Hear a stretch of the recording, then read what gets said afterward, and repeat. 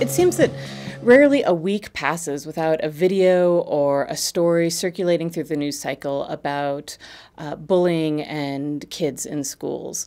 And this has caught my attention particularly because I've spent the last 10 years or so studying the relationships between teenage boys and their definitions of masculinity.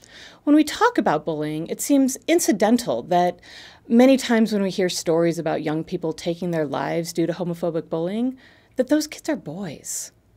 And primarily straight-identified boys. Yet, when we look at the statistics about who is being bullied, it's often straight-identified boys harassing other straight-identified boys for being gay.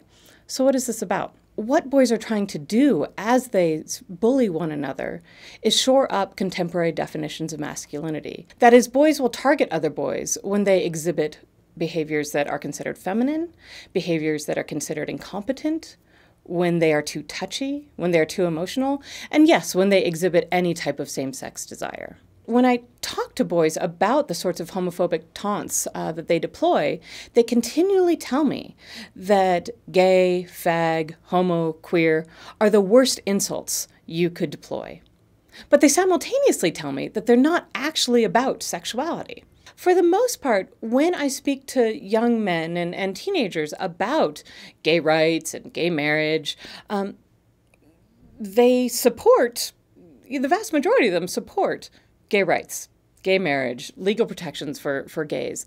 They aren't homophobic on a sort of structural level. So what they're actually afraid of and what they're policing in one another is this what I come to call the specter of the fag, right?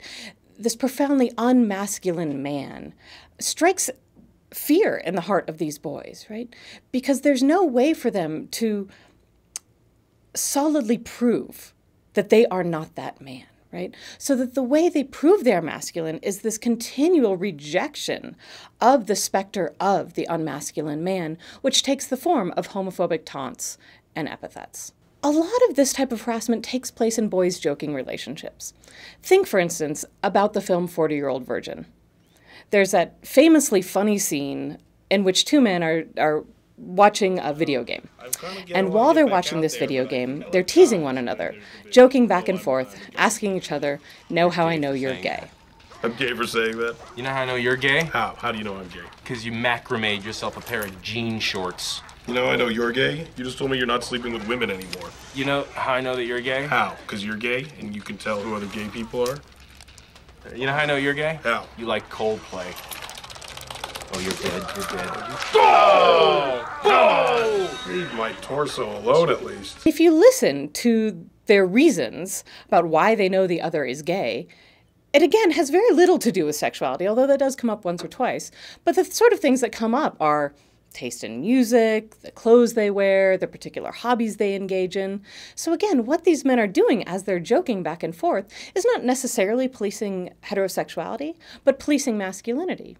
And I would say the particularly interesting thing about this scene is that it doesn't look like they're policing anything because they're just making jokes.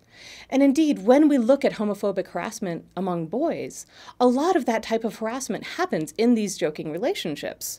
And in some ways, I would actually say this is even more serious than the aggressive taunting we see happening, because the joking itself hides the seriousness of the deployment of these insults. So given that many of these bullying behaviors take place in boys' friendships, and many of these bullying behaviors are deployed not to police sexuality so much as they are to police masculinity, I think we might want to rethink this contemporary bullying discussion we're having on a national level. Because when we use the word bully, it does a couple things. First, it makes it seem as if there's this group of kids who are targeting this other group of kids, which we know is not actually true. It's a much more fluid interaction in which at any given point a boy could exhibit bullying behaviors, and at another point he could be the target of bullying behaviors. Second, when we use the word bully to talk about kids' behaviors, it makes it seem as if they're doing something that is unique to childhood and not actually repeating, affirming, investing in all of these norms and expectations that we as adults are handing down. For instance, there's this fabulous picture that was taken on the deck of the USS Enterprise in 2011 with a bomb that was about to be dropped on Afghanistan. And on that bomb, soldiers had written, "Hijack this, fags." Right? And it's doubtful that they thought the people they were going to drop the bomb on were actually gay. Right? Indeed, they were trying to divest them of masculinity, much like boys are trying to do with one another.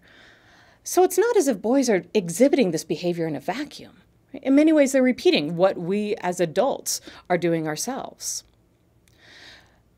And so if we change this discussion of bullying and possibly use more adult language to describe it, words like harassment, right? We might take these sorts of things more seriously, and we might stop telling kids, oh, it gets better when you get older, as if the adult world is so rife with equality, right?